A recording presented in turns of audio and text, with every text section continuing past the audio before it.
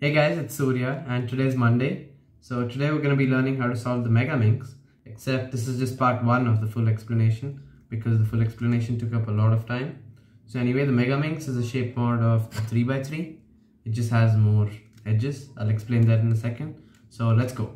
So at first this looks really intimidating. I don't blame you. It's called an icosahedron. We have 12 pentagons arranged in this object. So we have two opposites like that. There's opposites. So yeah, well, as you keep rotating it around, you see that only these small turns are allowed. You don't get to do any big rotations with this Megaminx. And as you keep doing that, you come to realize that this is essentially the same thing as a 3x3, which it is. In this, you just have 4 edges to each side. Here you have 5 edges to each side. Other than that, there's really no difference. I mean, in this, because of the fact that there's four sides, you can do slices like this, but in this you can't. You can't do like double layers as well. That's something you can do in this, but you can't do it in the Megaminx. You get to do only these small rotations. I suppose that's a bit frustrating. Yeah. So just another thing to note. You will remember that I posted a video on cube notations. In that I said that there are only 3 notations that are used in this. There's U, there's D, and there's R. And well, that's for scrambling. It's not very useful when it comes to giving solutions. So I won't be using that. I will usually use something where I mentioned that I use this as U, F, R, L, and well, the rest of them, that keeps changing. This would probably be BR and BL, things like that. This would be FR and FL. We don't really use stuff like this, but I suppose this could be D down, and well, this could be DR and DL, and that would be B all the way right on the opposite side. Well, just something like that. I wouldn't make it too complicated or anything, so don't worry. You really don't need to know cube notations, but if you're curious, the link's in the description below, so you're free to check that out. So now that we know that, let's get into how to solve this. Okay, so it's been jumbled, and wow, this does look very confusing. So many different colors and whatnot, and so many different sides itself. You feel pretty overwhelmed by all this information. So let's just go slow. Let's do the same thing as we would in 3x3 because of how similar they are. Let's start with the white side. I mean, we start with the first layer, which can be anything really, but you know, I just prefer to do the white side, as do many people. So let's start with this side. Now, if you'll notice, this is actually very similar to the 3x3 as mentioned before. It has a center here, edges like this, and corners here. So we basically solve it in the same way. We first get the white cross, or in this case the white star, and then we get the white corners, and we do that to finish the first layer, and then we finish the second layer, and then the third layer, fourth layer, fifth layer, sixth layer, and then we do the last layer. And by the way, it's not actually as tough as it seems. They're all pretty much repetitions. Now, I'll get into that later. So let's just start with this, the white star. So here we see that one edge is already matched over here. This one, it's a white and purple. Yeah. So just go slow. There's lots of colors here, so you don't want to get confused. So at this point, it's a good idea to hold the white center down when searching for different edges. Just search by rotating the cube like this. We found another, it's over here. Now how do we get that over there? So let's just rotate this side to bring it there. But the problem with that is it would come onto the wrong side. So what are we going to do? Well, what we can do is rotate it onto this. Just bring it onto this blue side and then rotate it correctly. There's no exact algorithms to this, it's just logic. So yeah, let's get into the next one. We have this here. It's a white and a red. It needs to go there. So we could rotate it like this, but it wouldn't go in the right place. What we can do, for example, is rotate this side here because it needs to go there. Rotate this into place and bring it back. So there you go, it's matched. So now we just need to solve this and this. We found one more here. Sometimes it's not this easy to find, but well, they're just coming right now. So this one is a white and a green. So, I mean, you could do the same thing as I did earlier. Just rotate this to the right spot, bring it in and bring it back. But let me just show you an alternative way of doing it. So first thing you do is just bring it into one of these axes, one of these faces, these ones. So just rotate it up like that. Now just rotate these sides to bring it to the right spot. rotate that like that, and then rotate that till there. Now it's in the right spot. It needs to go there, but it's flipped, but that's okay. Remember that there's 5 sides to this. Now I will show you one of the advantages of having a Megaminx instead of a 3x3. What we can do is just do this. Watch carefully. Rotate this upwards and rotate this downwards. That's all. With that, we've basically flipped this immediately. Now we can just solve it the regular way. Let me just show you that again in case you missed it. So we brought it till here with this wavy motion of these upward sides. And now we just rotate this up and bring it down. And then we just solve it. It's that simple. So yeah, there's that. And well, let's do the last one. So the key to becoming familiar with this is to just keep practicing. So we have one more here. Now what we can do is just rotate this entirely to the side, bring this into place and bring this back. Let's try an alternative way of doing that. So let's do the wavy motion thing again. Bring this up, rotate this all the way. It's matched for now. I mean, sometimes it doesn't match. In that case, just, flip it as we did and then rotate into place. There you go. We've solved the white cross or the white star. Now let's get into solving these white corners. Fortunately, solving the white corners is not as hard as solving these white edges because, well, for a 3x3 we could just use M slices and whatnot to solve the edges. But over here we needed to do a more classical approach. So anyway, the corners are basically the same. Let's search for one. Search for any one. Remember to keep the white side down and search like this. That makes things a lot easier. And go slowly. You'll find lots of pieces all of a sudden. We've got one here. So where does this need to go? It's a white, red and blue. Well, it needs to go where the sides of white, red and blue intersect. That's over here. So that piece needs to go there. First, let's use wavy motion to bring it to the right place. By the way, this is now the official term that I will be using. This is wavy motion. So let's do that. Let's rotate and rotate. We've brought it till here. So now this is right under the place where it needs to go. Where have we seen that before? Well, in a 3x3. Just think of this as a regular 3x3. This being the down face. Just this needs to go right there. So just bring it right under where it needs to go. Rotate this down and move this twice. And bring this back up. Now it no longer needs to go from under. We just solve it the regular way. Move this to the side. Bring this down. Bring it back. And bring it up. So the key to all this, as mentioned before, is practice. So as you keep doing it, you become more and more comfortable with these techniques. So here, right out, we've got one more. It's a white, blue and yellow. Needs to go right there. So you bring it in front of where it needs to go. This needs to go right there. We move it to the side, away from where it needs to go. We don't move it this way. Move it this way. Bring this down. Bring it back. And bring it up. Notice that by doing that, we've removed this other piece. This other white piece, which we can solve. I mean, you can do this one if you want. There's really a choice. You can just do whatever you want. All three are here. Just do whatever you want. But, well, I'm just going to go with this one. So we've got this here. How do we bring it where it needs to go? It needs to go there. So we just do wavy motion. Yay. It's come here. So the same situation as before. This needs to go there. Now let's just try something a little bit different.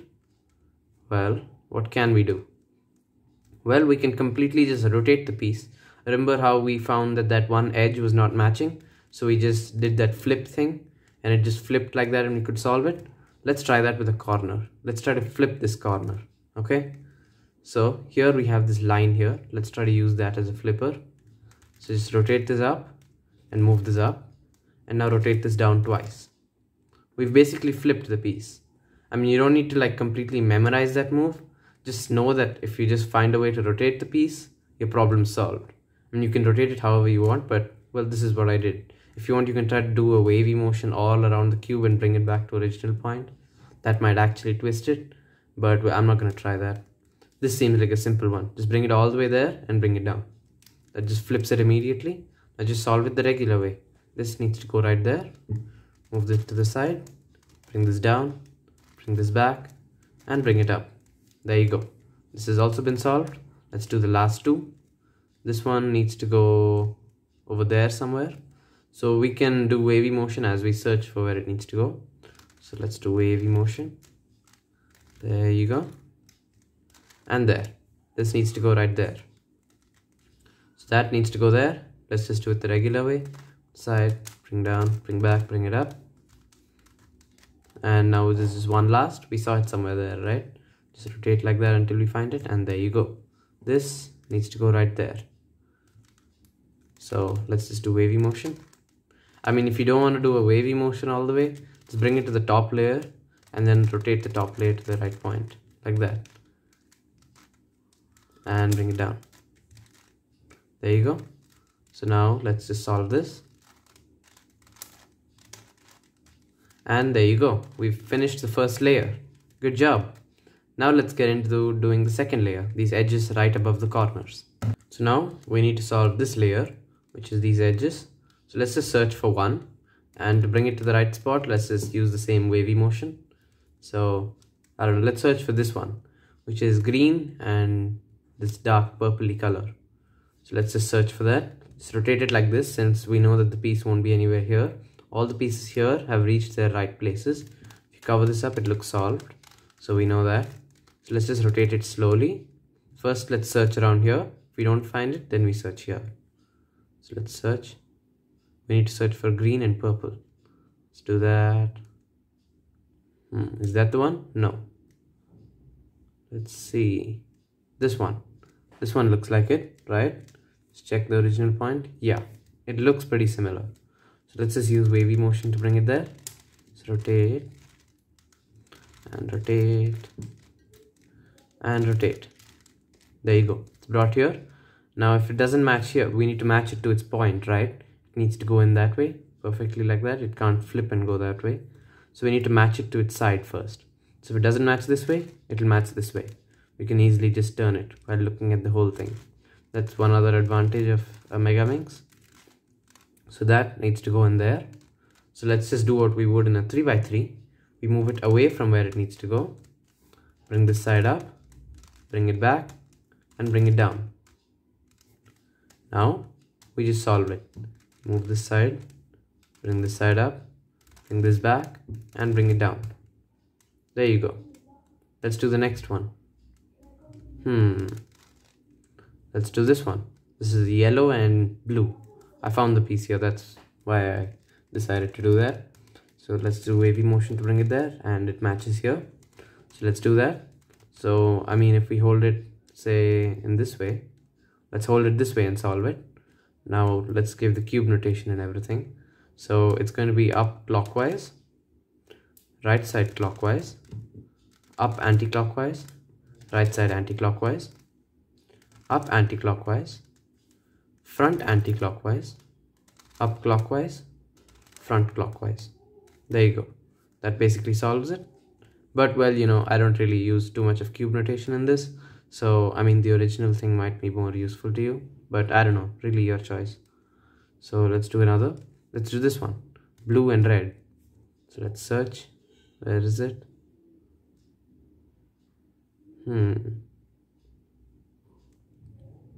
Okay. Oh, it's right here. Okay. We could have started in that direction. So let's just use wavy motion to bring it to one of these two spots. And we brought it here. So that needs to go right there. This time it's the other way. So let's do that. We just do up clockwise. Bring this away from where it needs to go. Left side anti-clockwise. Up clockwise. Left side clockwise. Up clockwise again. Front clockwise. Up anti-clockwise. And front anti-clockwise. There you go. Now let's do this one, because the piece is right here, but sometimes you may find it in random spots. I'm not doing this on purpose. So this doesn't match here, therefore it should match here. Let's bring it there. This needs to go right there. Let's do what we just now did. This to the side, bring this up, bring this back, and bring this down. Solve the regular way. There you go. That one's also solved. Let's see, is there anything left? Well, yeah, this one's left. It's a yellow and dark purple. So let's, oh, it's right here. Yikes. You know, I'm just gonna like scramble it somewhere so that we can actually get a piece of searching for it. You know, we can get the feel of searching for it. Yeah, I don't know where it's gone. So let's just search for it, you know. Well, is it here? No, it's not here. It's not here. We need to search for yellow and purple. Let's see. Oh, it's over here. Okay, now let's use wavy motion to bring it to its point. Let's go there. Rotate like that. And there you go. We brought it to its spot. Doesn't match here, matches over here. Now, move to the side. Bring this up. Bring this back. Bring it down. And solve the regular way. There you go. And when I say solve the regular way, I mean solve this corner the regular way. You know, when it's in this position, just move it to the side. Bring this up. Bring this back. And bring it down. Like what we did in the first layer. That's what I mean. So now that we've solved this layer, let's go on to the next step, which is solving these corner pieces above the second layer pieces. Okay, so good news. This particular step of solving these lower pieces, not to be confused with the upper pieces, is one of the easiest in the Megaminx. We just move them to their place, that's all. Now that all of these are solved, we just search for these pieces like this. We hold the cube this way and rotate it, but with a slight forward tilt so that we can see the entirety of these pieces as well. So anyway, let's start with any one. Let's start with this one. Peach, red, green. So let's just search for it. Where is it? So let's check. It's usually easy to search for one of the three colors, one that stands out really. So I search for all the peach colors, peach pieces, and each one that I encounter, I check if it matches the description. So yeah, this one, no, that's not even a peach. No, no, no, and there you go. There it is. It's in the top layer. I mean, sometimes you'll find them in the bottom layer like that. In that case, just bring it to the top layer and solve it. Notice that we cannot do wavy motion anymore because, well, the pieces we're trying to solve are part of the sides that will be involved in the wavy motion. So, I mean, if you have 4 of them solved and the 5th one is somewhere there and needs to go there, we start doing wavy motion, we're going to mess up the solved pieces, right? So we need to bring it to the top and then solve it in. So we've brought it to the top, and now let's bring it to its right spot, which is over there. So this needs to go there. How do we make sure it's in the correct orientation before it goes? I mean, we can't just keep doing trial and error. That can be efficient, but like soon you can lose track of which orientations you've tried and which ones you've not. You can get quite confused. So we need one sure method of doing that. So here's a simple one. Basically, we just need to make sure that this color over here matches with this. Because if it does, the rest of them will as well. So if you see over here, this needs to go over there. This piece needs to go there. The moment peach matches with its own center, the other two will match as well. So we just need to make sure one of them matches. That's all we need to do. So while this is in the top layer, just make sure it matches. So it doesn't match here or here because the piece is there. In this situation, all you need to do is this. Rotate it this way and rotate this layer back. That's it. I'll do it one more time for you. This is over here. Rotate it and bring it back. That's it. Now most of the time you will encounter a situation where this peach color of yours is over here or there. In those situations, just rotate it to the right spot. If it's over there, it matches in this position. If it's over there, it matches in this position. If it's on the top, you need to do what I did. You need to twist it out so it matches in one of these two. So twist and twist. That's it. Now that it matches, just move it into its place. There you go. Let's do that for the rest. And make sure, let's say you're searching for some piece and it's over here. Make sure that when you bring it out, you make sure to put this piece back in. So if we say want to remove this one, I mean, I know it needs to go right there, but let's say this piece over here needs to go somewhere and we need to bring it to the top layer. We can't just do that and then move it into place. We need to keep in mind that we've already solved this and need to make sure that it doesn't get messed up. So bring it to the top, move it out of the way, bring it back. And then we continue with our work. We bring it to its place, we rotate it in, all of that. So anyway, now that we've completed this, let's get into this one. It's blue, green, and dark purple. It's right here. So it doesn't match here, it matches here. It's in its right orientation, just twist it in. That one's done. Let's search for this one. purple, yellow, orange. Let's see, where can we find that? Oh, it's right here. Okay, purple, yellow, orange. Yeah, it matches. So the orange is right there. So we can just rotate this way and it matches. Rotate it into place. There you go, solved. Let's get into the next one. Green, blue, yellow. And that one is also here. I'm just going to jumble it somewhere so that we can get a feel on how to do it. Bring it in there. Yeah, anyway, green, yellow, blue. Let's search for it.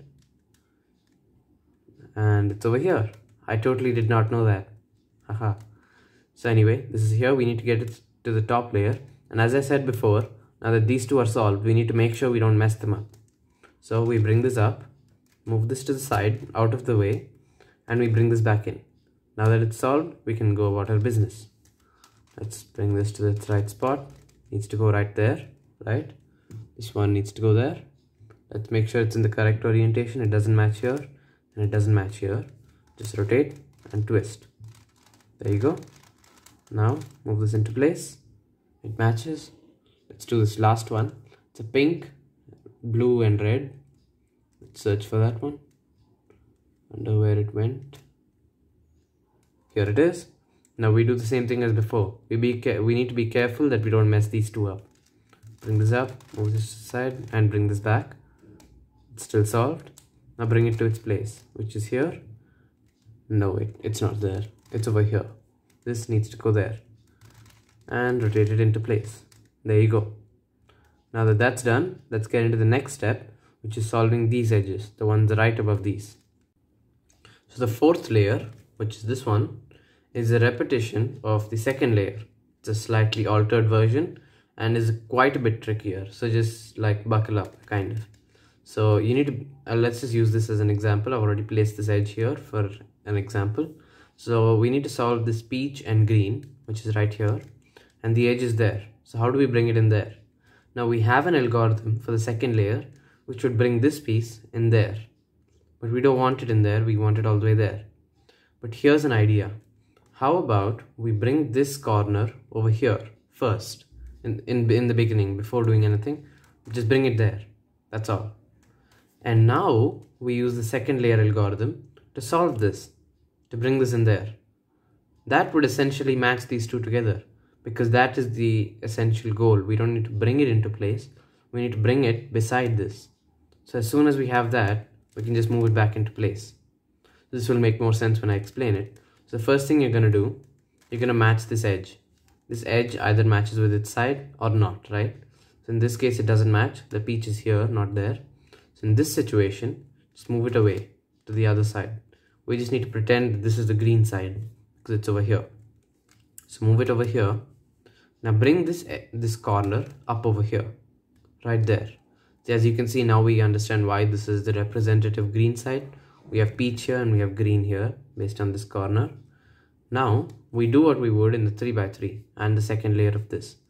Move this to the side, bring this up, bring this back, and bring it down. Now, as you can see, these two are matched. Move this to the side, bring this up, bring this back, bring it down. And now, just undo what you did in the beginning, just give it another twist. And there you go, we've solved it. So let's just try that a few more times and you'll get the idea of what I'm saying. So let's do this one. It's blue and dark green. Let's search for it. Where do we find it? Blue and dark green. That's right here. So first bring it into the top layer.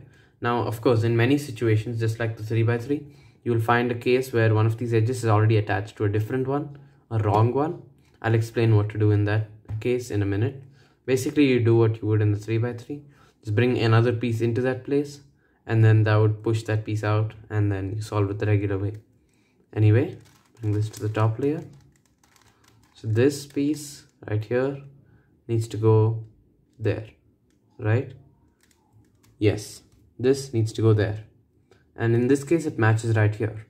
In which case, you'll first move this out of the way, give this a twist in this direction, not this direction, because we need this edge to move here.